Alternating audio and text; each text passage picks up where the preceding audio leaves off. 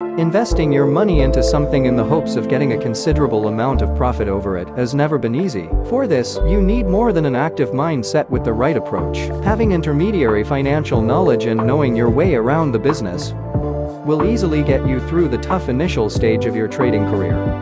Welcome to our channel. In today's video, we are going to tell you about the kind of mindset that you need in order to be a successful investor and gain more monetary profits. Before starting this video, we would like you to take a moment and subscribe to the channel.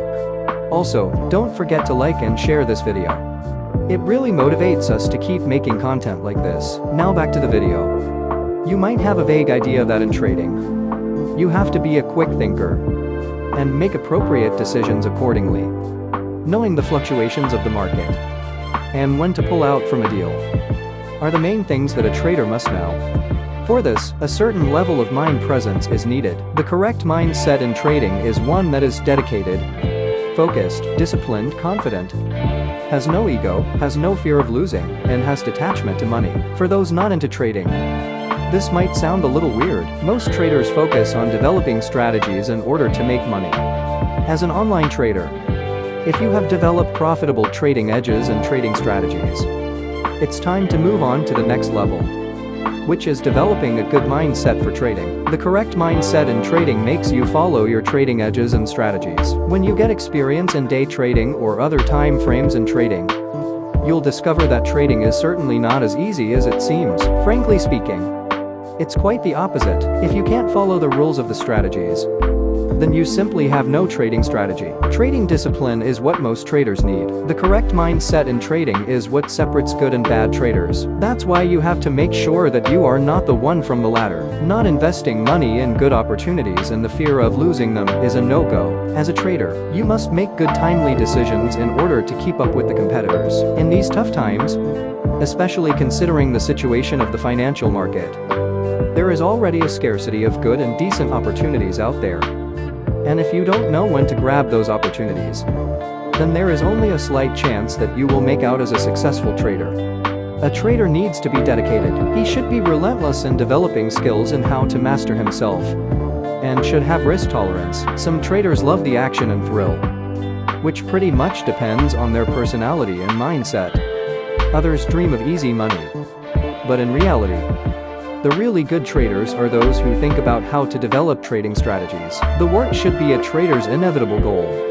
Money and action are just a byproduct of keeping score of one's performance. The trading mindset should be about how to perform the best. Trading decisions are all about being truthful to yourself. The success rate is in direct proportion to how much talent, skills, work ethics and truthfulness a trader possess. Not everyone can become a trader, and even if they want to become one, then it's not an overnight process. To be a successful trader in the financial market, many qualities are needed. These are comprised of the skills necessary to assess a company's fundamentals and determine the trend of a stock. But the mindset of the trader is more crucial than either of these technical abilities. We can define trading psychology as the ability to control emotion, think swiftly, and maintain discipline. There are two main emotions to understand and keep under control: fear and greed. A trader stays focused all the time.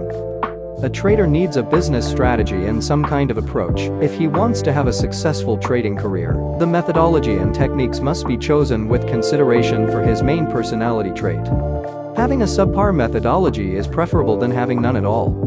It takes a long time to do this. To determine whether a concept has a statistical advantage, you must first come up with a hypothesis or an idea. Some people consider it the simplest part of the process. In actuality, the difficult aspect is carrying out the trade plan. When you see the solution to a backtest, everything seems so simple. When you are going to press the trigger, the issue appears. Future outcomes are unpredictable. You are only aware of the past, and the fear of failure sets in. This can result in you losing faith in the method after a loss and ceasing trading, possibly at the incorrect time. To cope with this, you must train and maintain your attention on your objectives. Keep money out of your thoughts as much as possible. Execution needs to take center stage. We advise that the majority of your trade be automated.